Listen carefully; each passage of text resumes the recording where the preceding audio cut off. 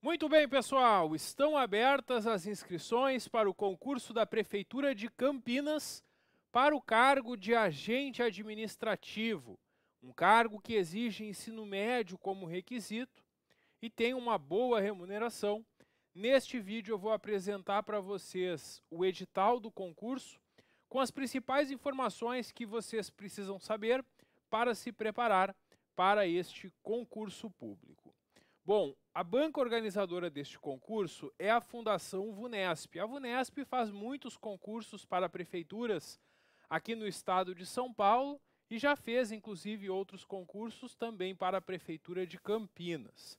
Inclusive, também tem outros editais divulgados no site da VUNESP para outros cargos na Prefeitura.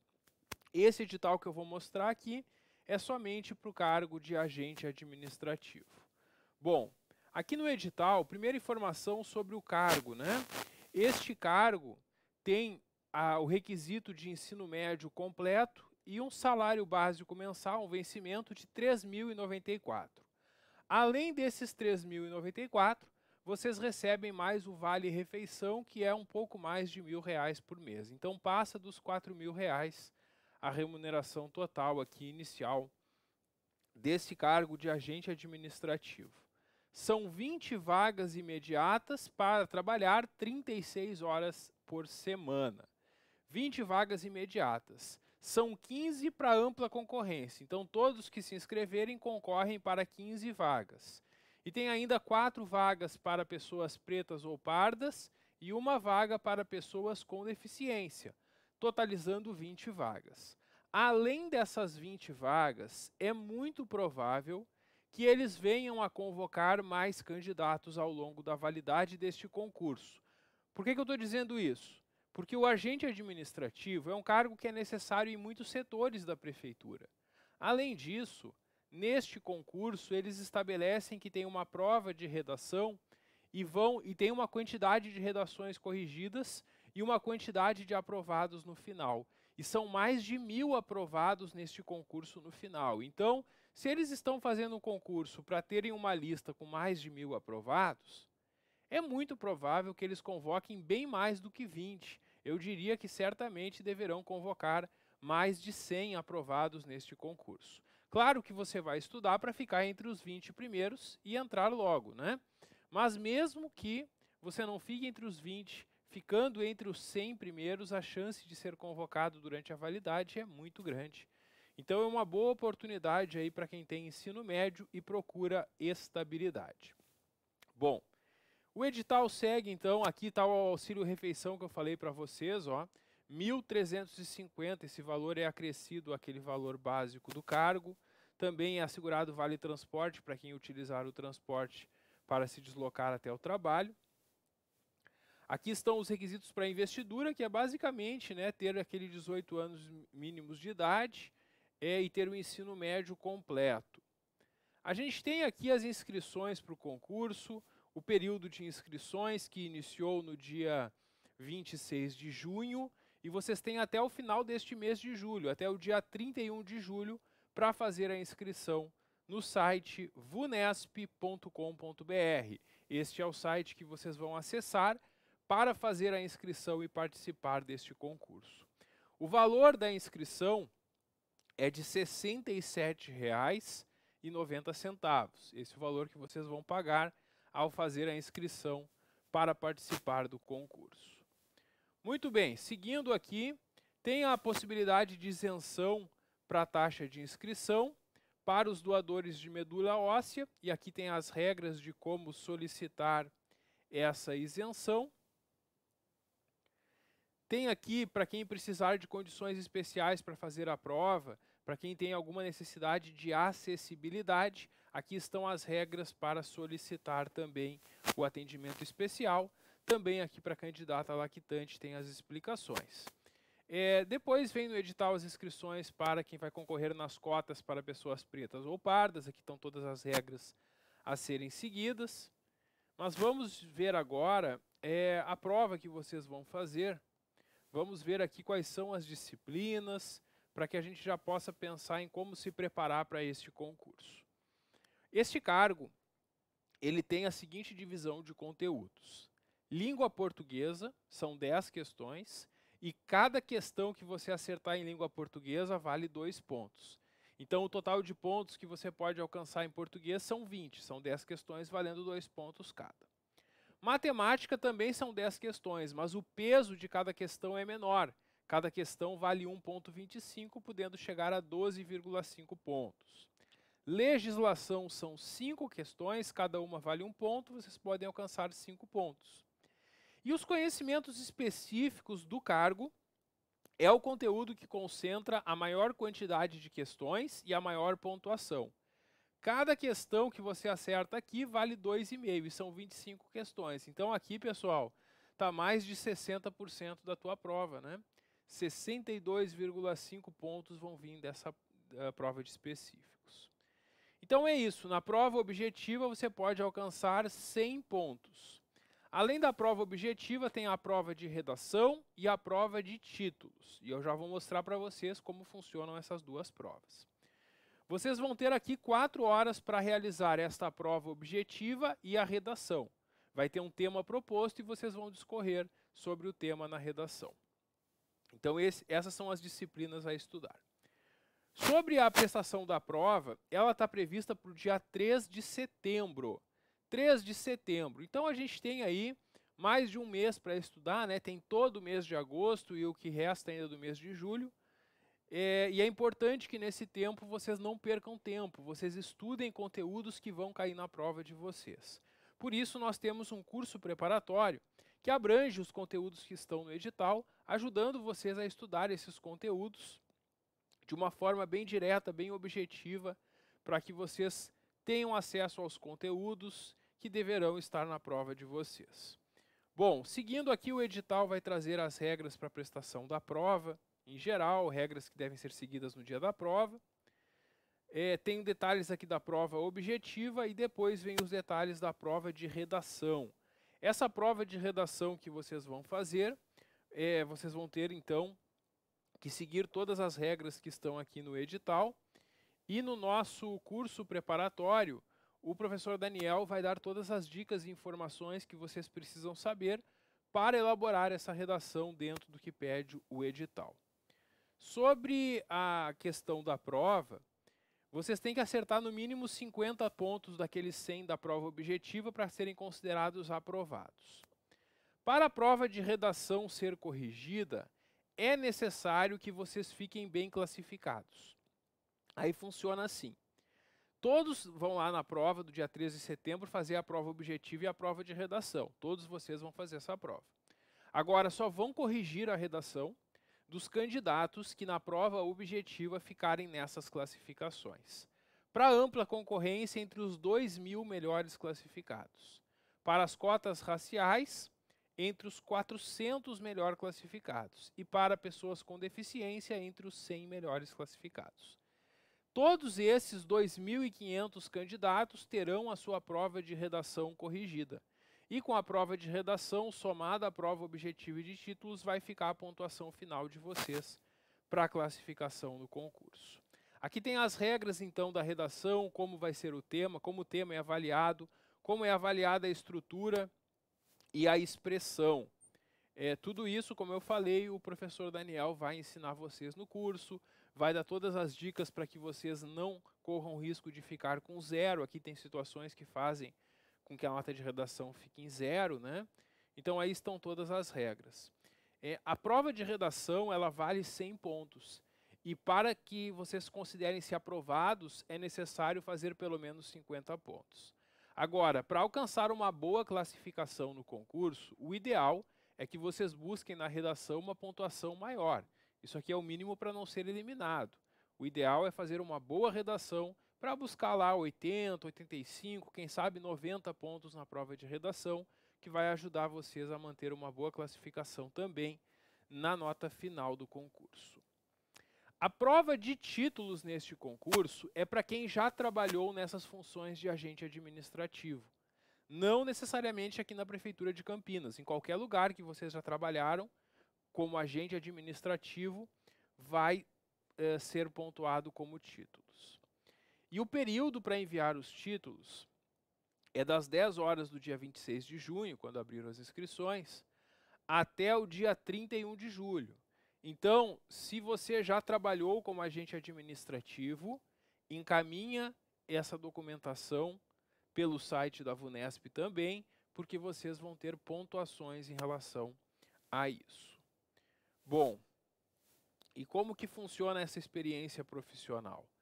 A cada 6 meses, a cada semestre que vocês trabalharam na função, vocês ganham meio ponto, podendo chegar no máximo 10 pontos, né? Quem tiver experiência de 20 anos em funções administrativas, poderia chegar, então, à pontuação máxima. Que a pontuação máxima aqui é de 10 pontos e vale meio ponto para cada semestre. No entanto, eles pedem aqui que seja atividade exercida nos últimos 10 anos. Então, apesar deles terem um total de 10 pontos aqui, na verdade, valendo meio ponto cada semestre, né? Vocês vão precisar de 10 anos, então, trabalhando, né? 20 semestres, chega nos 10 anos, chega nos 10 pontos, né? Então, nos últimos 10 anos, se vocês tiverem trabalhado como agente administrativo, vocês vão ter 10 pontos. Ah, eu trabalhei 5 anos e 6 meses, vai ter 5,5 pontos, né? Porque é meio ponto para cada semestre. Então é isso. Aqui tem as regras para enviar o título, quem tiver essa experiência apenas. E depois, então, vamos ao que interessa, né? Vamos ver aqui a classificação prévia. Quantos aprovados vai ter no final de todas as provas? São considerados aprovados quem passar em todas as etapas do concurso e ficar na ampla concorrência entre os 1.000 mais bem classificados, pessoas pretas e pardas entre os 200, pessoas com deficiência entre os 50. Então, a gente tem 1.250 classificados no final do concurso. E aí, para quem tenha uma boa pontuação, vai conseguir ficar lá entre os 20 primeiros, que são as vagas imediatas. Mas vejam só, se são mais de 1.000 aprovados que eles vão ter no final, eles não vão fazer isso para convocar apenas 20 candidatos. É muito provável que a gente tenha mais convocações ao longo da validade deste concurso. Bom, então é isso, pessoal. Continuando, vamos agora ver os conteúdos que estão nos anexos para saber o que a gente precisa estudar em cada uma dessas disciplinas. Língua portuguesa é o conteúdo que a VUNESP sempre bota nos seus editais. E aí o professor Daniel vai trabalhar com vocês todos esses assuntos nas aulas de língua portuguesa, e ele vai mostrar algumas provas aplicadas pela VUNESP, para vocês justamente treinarem com provas da banca que já tiveram esse mesmo conteúdo cobrado. Começa a prova com um texto, depois alguns assuntos ortográficos e gramaticais, como sinônimos e antônimos, pontuação, crase, tudo isso o professor explica para vocês nas aulas de língua portuguesa. Na disciplina de matemática e raciocínio lógico, existe aqui um conteúdo de matemática e um conteúdo de raciocínio lógico.